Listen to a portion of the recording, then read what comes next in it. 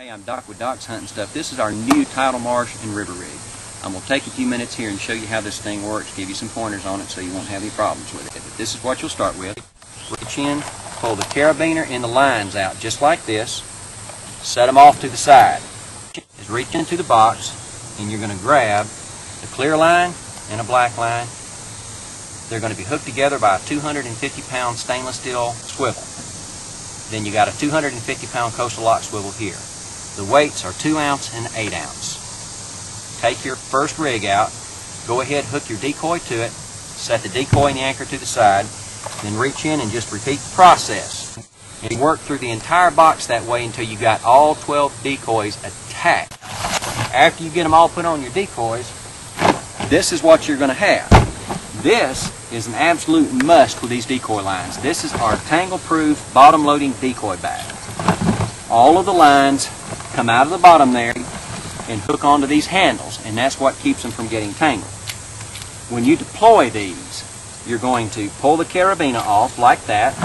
It will keep all your decoys in there nice and neat like they should be.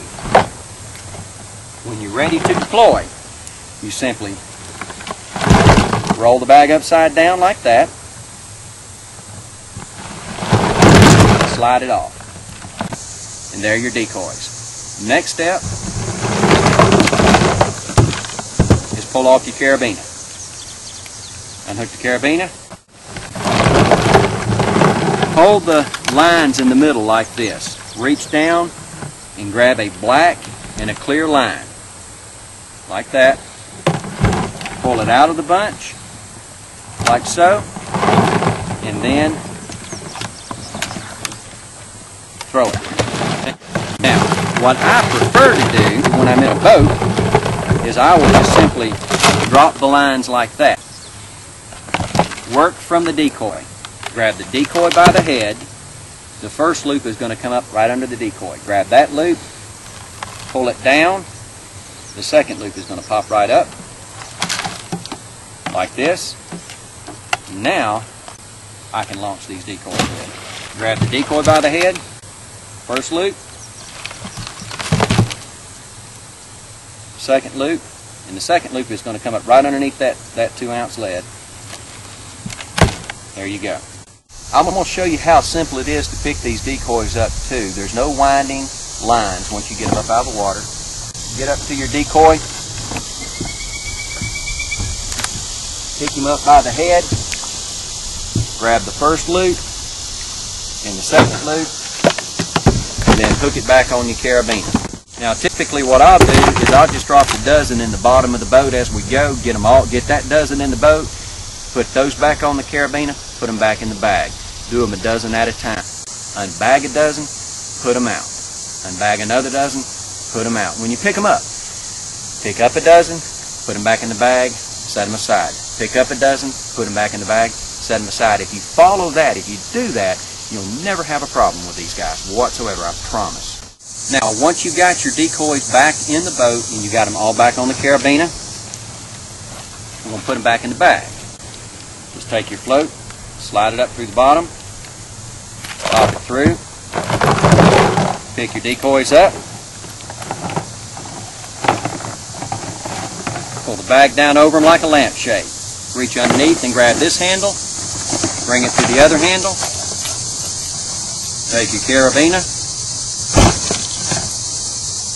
hook it back on, and that is how you secure your decoys.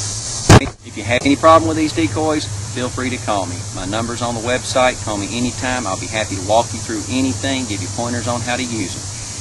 We're going to also show some footage now of Kyle putting out and picking up these decoys, as well as some real-time footage of a hunt that we did last year in Mississippi. So you guys have a great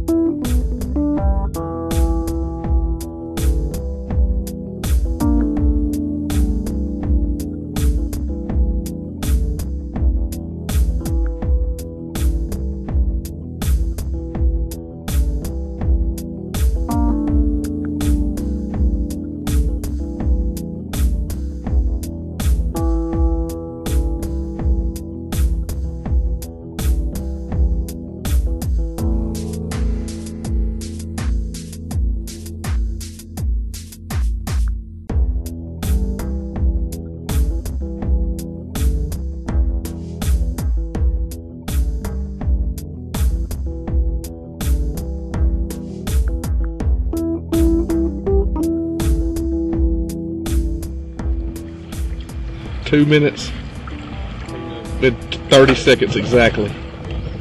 No, it's on the screen.